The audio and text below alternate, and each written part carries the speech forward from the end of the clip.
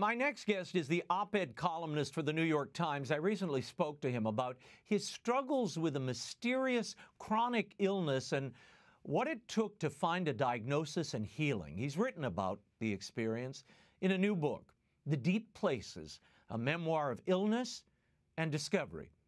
Here's my interview with Ross Douthat.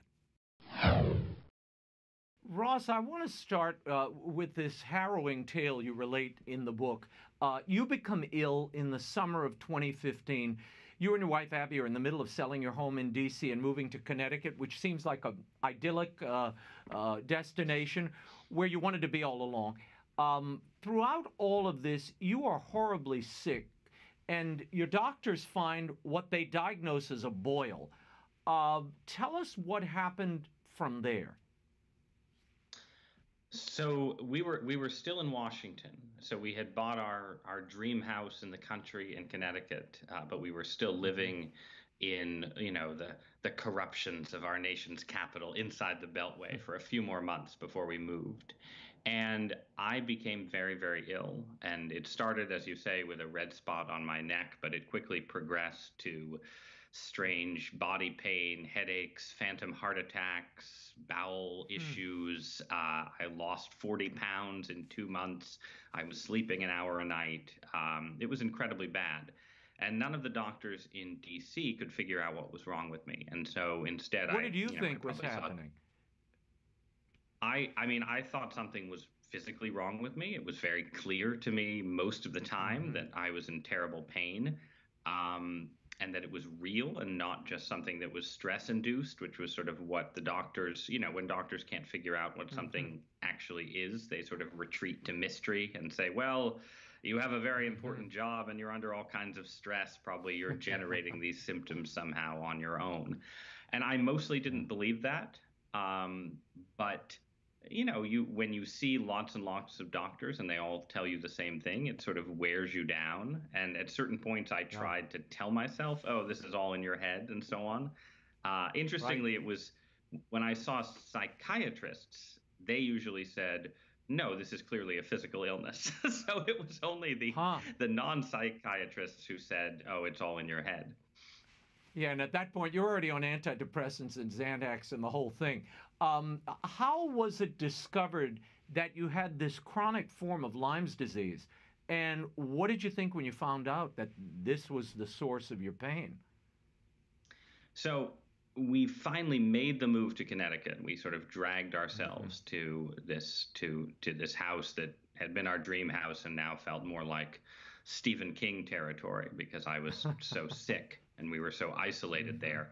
And once we got to the Northeast, you started seeing doctors who said, oh, we see weird illnesses like this all the time. The spot on your neck was probably a tick bite. You probably have Lyme disease. And they put me on antibiotics, and I immediately stabilized. I stopped, I started sleeping 5 hours a night instead of 1 hour. I was able to eat again. But the pain didn't go away. And so I quickly found myself inside this incredibly intense medical controversy because most people who get Lyme disease take antibiotics and get better. 75–80% of people just get better. But a large number don't. And there's this huge debate about whether doctors should go on treating them or whether there's nothing to be done. This is actually the official CDC view. There's nothing to be done, and you just have to sort of wait and hope to recover on your own. Yeah, and this is really, Lyme's disease has become a political minefield. I mean, as you mentioned, the CDC defines this as a disease caused by tick bites that can cause all sorts of problems. It's usually treated in 4 to 6 weeks with antibiotics, and that's the end of it. But there is no official medical view on the chronic form of the disease. This has all made you, if I'm reading this correctly, deeply distrustful here of the CDC and those institutions that we turn to medical answers. Why?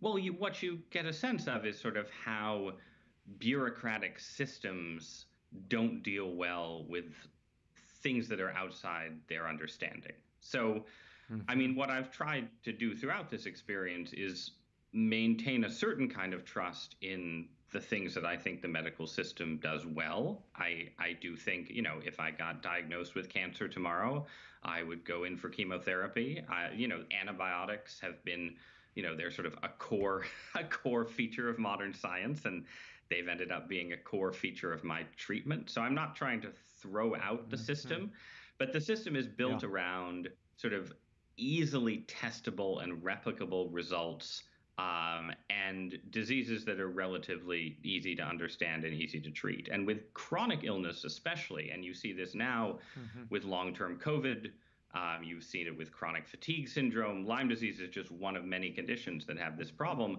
You get a diagnosis, and the system is not built to treat you. It's not built to sort of experiment with patients over a long period of time, which unfortunately is what you need to do to actually get better. Yeah. No, I have a number of friends, two dear friends, who have suffered through. They didn't know, like you, they weren't sure what they were going through, but it was pseudo paralysis. They couldn't walk. They were having trouble holding food down. I mean, very odd symptoms. And eventually they were diagnosed with Lyme's disease. But there's no clear medical answer here. Now, over the past 6 years or so, and I should point out, you are still ongoing in your recovery. You've tried what you've described as some very exotic treatments, including acupuncture, magnet therapy, and the Rife machine. Explain to people, what is the Rife machine? How has it helped you? So the Rife machine is a box that generates various kinds of frequencies, audio, radio frequencies, different kinds of frequencies. And the theory behind it, which goes back to an American inventor in the 1940s, is that there is a frequency at which different bacteria, different pathogens, basically vibrate and shatter, sort of the way an opera singer's high note can shatter a glass, right? That's the theory. And so you've had people who've basically seemingly conducted all kinds of off-the-books experiments with these frequencies, and Lyme disease patients in particular have been likely to use them and end up swearing by them. But when you get the box, it comes with a booklet that lists frequencies for just about every condition known to man. And so I want to stress when I talk about this that I don't have any kind of definitive scientific evidence that the Rife machine works. What I only have is personal experience. So if you go online and read about it, it does sound like pseudoscience. But at a certain point, when you've been sick for long enough, you end up trying a lot of things that you would never have considered trying before you got sick. And not everything I tried worked, but to my great surprise, in certain ways, the Rife machine did clearly have effects similar to taking antibiotics, which is just it's sort of comical in certain ways when you're doing these treatments on the edge, on the fringes of science, and you think of yourself as a very serious and reasonable person, right? And then they actually seem to work. It's, you can't help sort of laughing at the unfathomable mysteries of the universe, I guess. Yeah. Well, during this time you're writing the book, COVID breaks out, and you've since written pieces about the politics of this pandemic. What do you make of the way the pandemic's been handled by the CDC, by this administration, particularly in light of what you went through? I know you now describe yourself as COVID dovish. Explain to people what that means and how this has shifted your thinking on all of this. Well, I mean, I think part of it is just, from the beginning, there was a view that, you could just sort of trust the science, right? That there was supposedly this absolutely certain science, and we just all had to sort of accept it, and, all would be well. And, once you've gone through a chronic illness, you realize that, there's just a lot of time that you spend in territory where there isn't definitive science. And with a new disease like COVID, we were all in that territory for a certain period of time, right? So, we couldn't get good tests at the beginning, and the FDA botched the testing. And, the WHO said one thing about how it was transmitted and then had to reverse itself. And the CDC, people recommended against wearing masks, and then they recommended wearing masks. And, we still don't know for sure whether we were right to put so many patients on ventilators early on, for instance, right? So and not all of this. I think the mistake some people make is thinking, well, there's an official conspiracy here where they're getting things wrong on purpose or something. That's not what's happening. It's just that even official medicine ends up sort of groping in the dark, and Yeah. it gets things right. Like, we did get the vaccines in record time, and that was a great achievement. But it also gets things wrong. And whether you're an individual person or patient or a policymaker, you have to use your own reason and common sense while looking at what official science is doing. And then there's also there is a lab leak hypothesis for Lyme disease, Yep. just as there is with COVID. So there's a lot of strange stuff that Wow. there are a lot. A chronic illness is very different from an illness like COVID in certain ways, but there are weird echoes and parallels between the two that I certainly noticed once we entered into the pandemic. In your book, the book we had you on the show once before for, To Change the Church, it was all about Pope Francis, the future of Catholicism. I'm interested in your take on the Vatican's vaccine mandate, Ross, given that the Church has already supported individuals' rights of free conscience. The Congregation for the Doctrine of Faith has noted that vaccination is not, as a rule, a moral obligation, and that therefore it must be voluntary, end quote. Yet, they're imposing a vaccine mandate in Vatican City. I mean, I think the question of when to mandate vaccines is fundamentally a question of prudence, that there's no definitive absolute moral answer. There are some situations where if the disease is dire enough and the consequences of people not being vaccinated are severe enough, you probably do need to mandate vaccines, but there are other cases where you want to err on the side of human liberty.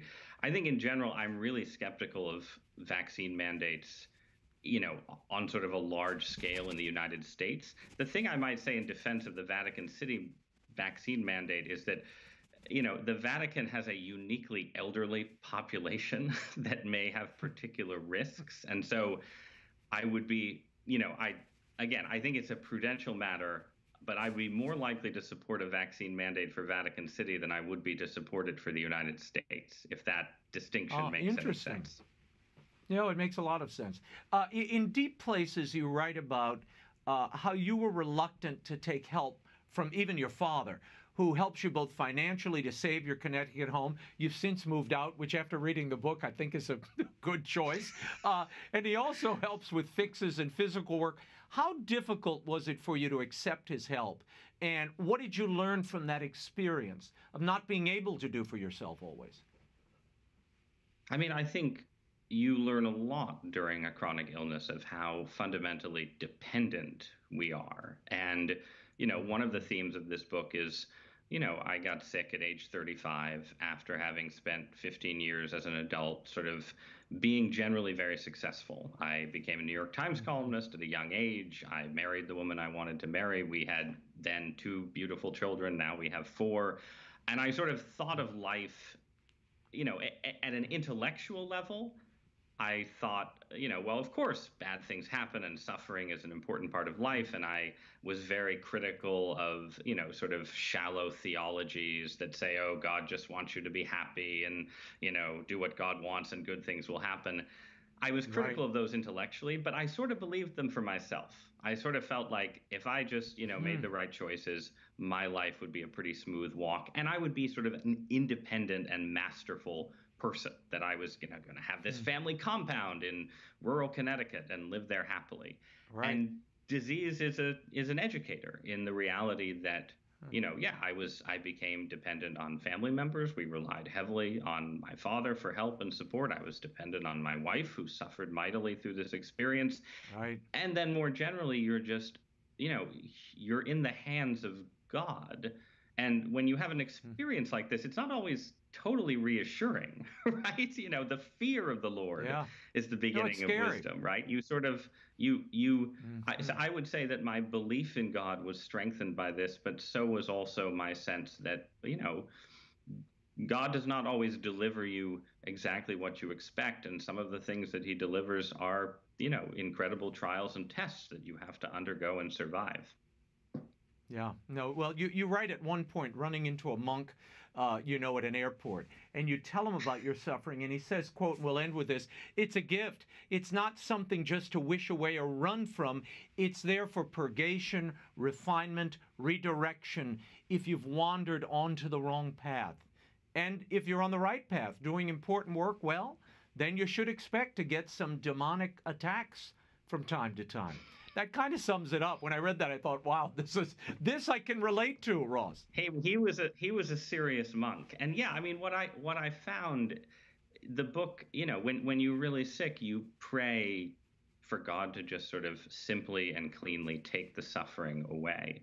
And I have gotten better. I've gotten a lot better. But the moments along the journey in the book and elsewhere that I had that felt like sort of, moments of some kind of contact with the divine weren't moments of healing. They were more sort of, sometimes it was almost God winking at you and saying, yeah, I'm here and you have to go through this thing, and I'm asking you to go through this thing, and I'm reminding you that I'm with you, but it doesn't mean I'm going to immediately take your suffering away. And that's, that was how I experienced God's presence to the extent that I did during this, as a sort of forms of sort of reassurance that weren't actually an instant, some sort of instant and miraculous cure, which obviously very, very few people receive, which is why we call them miracles. No, well, it's a lyrical, beautiful book, terrifying at moments, but sooner or later, Ross, as I read it, I thought we're all going to be here in some form or other, and you're wrestling with the eternal things, the things that, whether they're correctives or not, they're never pleasant to go through, but they're here for a reason. They're part of our human experience and our brush with God, I think. So thank you for writing it. Deep Places. It was a powerful read. I hope everybody grabs a copy. Thank you, Raymond. It was a pleasure. Thanks for having me on. The Deep Places, a memoir of illness and discovery by Ross Douthat, is available now at bookstores everywhere and online.